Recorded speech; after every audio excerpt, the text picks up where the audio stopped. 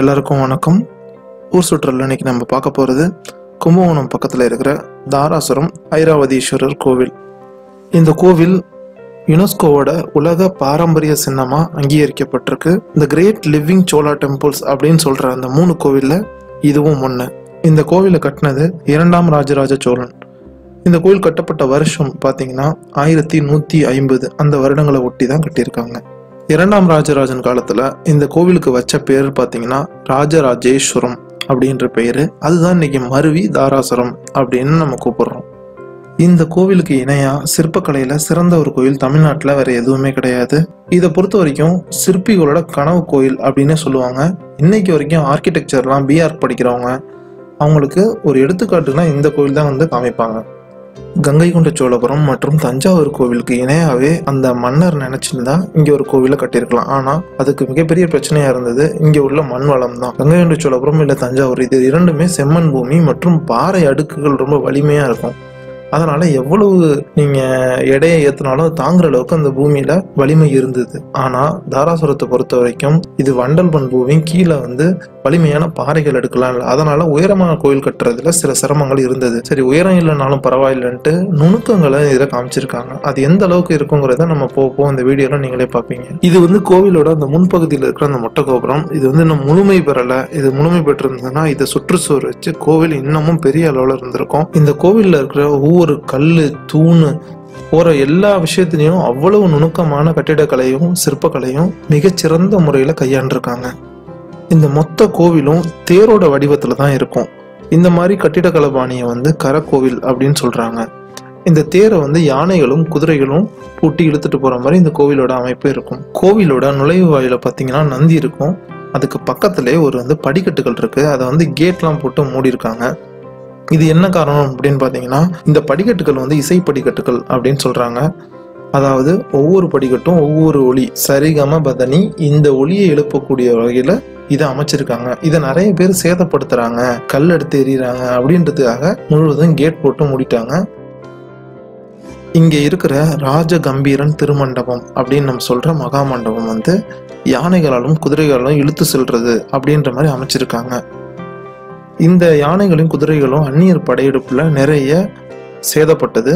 அதை மறுபடியும் இவங்க தொல்லியல் துறை வந்து மீட்டெடுத்து திரும்பவும் அதை செப்பனிட்டு மறுபடியும் அந்த யானையும் குதிரையும் அந்த வடிவம் வர மாதிரி செஞ்சிருக்காங்க.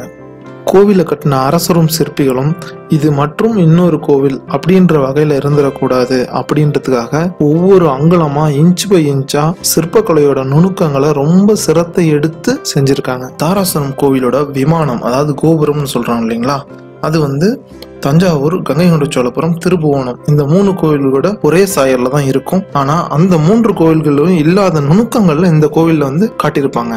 புராண கதைகள் படி இந்த கோவிலுக்கு ஏன் ஐராவதீஸ்வரர்னு பெயர் வந்ததுன்னா இந்திரனோட வெள்ளை யானை அது வந்து பேர் வந்து ஐராவதம். அதற்கு வந்து சாபம் வந்து இந்த தலத்துல வந்து நீங்கி இருக்கு. அதனால ஐராவதி அதை நீக்கியவர் இந்த கடவுள் அப்படிங்கிறதுக்காக ஐராவதீஸ்வரர் கோவில் அப்படின்னு அழைக்கிறாங்க.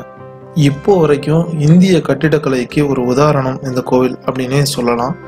ஒரு சின்ன எடுத்துக்காட்டு மட்டும் நம்ம இதில் காமிப்போம், எந்த அளவுக்கு இவங்க நுணுக்கங்களா ஒவ்வொரு இதுக்கும் சொல்லியிருக்காங்க அப்படின்னு. இப்போ நம்ம வந்து எங்கே போனாலும் ஹோட்டலோ இல்லை வேற ஏதோ ஒரு இடத்துக்கு போகும்போது இன் அவுட் அதெல்லாம் வச்சுருக்காங்க. எந்த வழியால் உள்ளே போகணும், எந்த வழியில் அவுட் போகணும் அப்படின்றதுக்கு நிறைய இடத்துல ஏரோ மார்க்லாம் போட்டு வச்சுருப்பாங்க. இது அந்த காலத்தில் அந்த பழக்கம் இல்லை, ஆனால் அதை வேற விதத்தில் இவங்க சொல்லியிருக்காங்க. இந்த சிலையில் உள்ள அந்த தும்பிக்கையோட டைரக்ஷன் எங்கே இருக்குது அதை மட்டும் பாருங்கள். அது எந்த திசையில் இருக்கோ அங்கே தான் நம்ம கோவில் உள்ள போகணும் அப்படின்றதுக்கு அப்போவே ஒரு சின்ன இது வச்சுருக்காங்க. அதே மாதிரி கோவில் முடிச்சுட்டு வெளில வரும்போது எப்படி போகணும் அப்படின்றதுக்காகவும் ஒரு சின்ன சிற்பம் வச்சுருப்பாங்க. அது எடுத்துக்காட்டு அதோட வால் நீங்கள் பார்க்கணும். மற்ற இதே மாதிரி வால் மற்ற எல்லா தூண்கள்லையும் இருக்கும். ஆனால் இதில் மட்டும்தான் அந்த கேப் இருக்கும். அந்த வாலுக்கும் அந்த முனையில் உள்ள இடத்துக்கும் பார்த்தீங்கன்னா ஒரு கேப் இருக்கும். அது மற்ற எந்த இங்கே சிற்பங்கள்லையும் இருக்காது. இது எல்லாத்தையும் ஒவ்வொரு சின்ன நுணுக்கமாக அங்குலமங்கலமாக எந்த அளவுக்கு யோசிச்சிருக்காங்க அப்படின்றதுக்கு தான் இதை சொல்கிறோம். தாராசுரம் கோவிலில் கல்லால செய்யப்பட்ட அத்தனையும் பார்த்தீங்கன்னா சோழர் காலத்துல செஞ்சது. ஆனா அதன் பின்பு நடந்த படையெடுப்புல சில விஷயங்கள் சேதப்படுத்தப்பட்டிருக்கு. அதை வந்து சரி கட்டும் போது மராத்தியர்களும் சரி நாயக்கர்களும் சரி அவங்களோட கட்டிடக்கலை பாணியில சுண்ணாம்பு கலவையும் சரி இல்ல மற்ற சில பொருட்களையும் வச்சு மறுசீரமைப்பு செஞ்சிருக்காங்க. தமிழ்நாட்டில் எந்த கோவில் பார்த்தாலும் நிறைய தூண்கள் இருக்கும், அதில் எந்த மாற்று கருத்தும் இல்லை. ஆனால் இங்கே உள்ள தூண்கள் அளவுக்கு ஒவ்வொரு இதுலேயும் நுணுக்கமான வேலைப்பாடுகள் எங்கேயுமே இருக்காது. இவங்க சும்மா கூட அந்த தூண்களை வச்சுட்டு ஒரு சாதாரண ஒரு டிசைன் மாதிரி பண்ணியிருக்கலாம். ஆனால் அந்த மாதிரி இல்லாமல் சின்ன சின்ன விஷயத்துலையும் ஒவ்வொரு இன்ச்சு வயசு அவங்க அந்த சிற்பம்லாம் செதுக்கியிருக்காங்க. இதெல்லாம் ஒரு 1000 வருஷத்துக்கு முன்னாடி பண்ணுறாங்கிறது பெரிய விஷயம். இதில் மிகப்பெரிய ஒரு ஆச்சரியம் என்னன்னா, இது சமவெளி பகுதி. இங்கே மலைகள் பாறைகள்லாம் கிடையாது. இங்கே ஒரு கல் வரணும்னா கரூர் தாண்டி அங்கேருந்து 100 கிலோமீட்டர் 150 கிலோமீட்டர் இருக்கும் நெருங்கி. கரூர் சுற்றி உள்ள பகுதியில் உள்ள மலைகள்ல இருந்து கிரானைட் கற்களை வெட்டி காவிரி ஆற்றில் படகுகள் மூலமா எடுத்துட்டு வந்திருக்காங்க. இங்கே உள்ள ஒவ்வொரு சிற்பங்களும் ஒவ்வொரு கதைகளை பின்னாடி சொல்லுது. அதை பற்றி ரொம்ப விரிவாக நம்ம அடுத்த இன்னொரு வீடியோவில் பார்ப்போம். ஒரே வீடியோவில் அவ்வளோத்தையும் சொன்னால் உங்களுக்கும் போர் அடிச்சிடும். இந்த யானையும் காளையும் இணைந்து இருக்கிற சிற்பம் நிறைய பேர் பார்த்துருப்பீங்க, சமூக வலைதளங்கள் இல்லை நேரில் கூட பார்த்துருப்பீங்க. இந்த மாதிரி ஒரு சிற்ப அமைப்பு முதல்ல தோன்றியது பார்த்தீங்கன்னா இந்த தாராசுரம் கோவிலில் தான். இதே மாதிரி இதற்கு பின்பு சிற்பங்கள் நிறைய கோவிலில் செஞ்சுருக்காங்க. எடுத்துக்காட்டாக பார்த்தீங்கன்னா நம்ம திருபுவனம் கோயில், கும்பகோணம் பக்கத்தில் இருக்க திருபுவனம் கோயிலில் இதே மாதிரி ஒரு சிற்பம் இருக்குது. வேலூரில் ஜலகண்டேஸ்வர் கோயில் அப்படின்னு சொல்கிறோம், அங்கேயும் ஒன்று இருக்குது. அப்புறம் கர்நாடகா மாநிலத்திலையும் ஒரு சிற்பம் இதே மாதிரி அமைச்சிருக்காங்க. ஆனால் இது எல்லாமே இதற்கு பிந்தைய காலத்தில் அமைக்கப்பட்டது.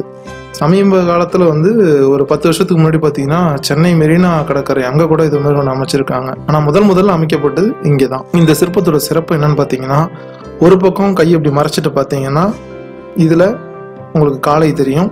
அதே இந்த பக்கம் திரும்ப மறைச்சிட்டு பார்த்தீங்கன்னா அதில் யானை தெரியும். பொதுவாகவே எந்த கோவில்லையும் சிவனோட உருவத்தை செதுக்கியிருக்க மாட்டாங்க. ஆனால் இங்கே சிவனோட பல ரூபங்கள் சிலைகளாக செதுக்கியிருக்காங்க. எடுத்துக்காட்டா கிருஷ்ணன் போல குழல் ஊதுறதுக்கு சிவன், காலை மடக்கி சும்மா ஓய்வெடுக்கிற மாதிரி சிவனோட உருவம், இதெல்லாம் நிறையவே இந்த கோயிலில் இருக்கு. மொத்தத்தில் சிற்பக்கலையே ஒன்று நீங்கள் ரசிக்கணும், ரொம்ப நுணுக்கமாக ரசித்து பார்க்கணும் அப்படின்னா அதுக்கு முதல்ல நீங்கள் வர வேண்டியது இந்த கோவில் தான். ரொம்ப தூரம்லாம் கிடையாது. கும்பகோணம் வந்துட்டிங்கன்னா இங்கேருந்து ஒரு 4 கிலோமீட்டர் தொலைவில் தான் இருக்குது. நிறைய பஸ் இருக்குது.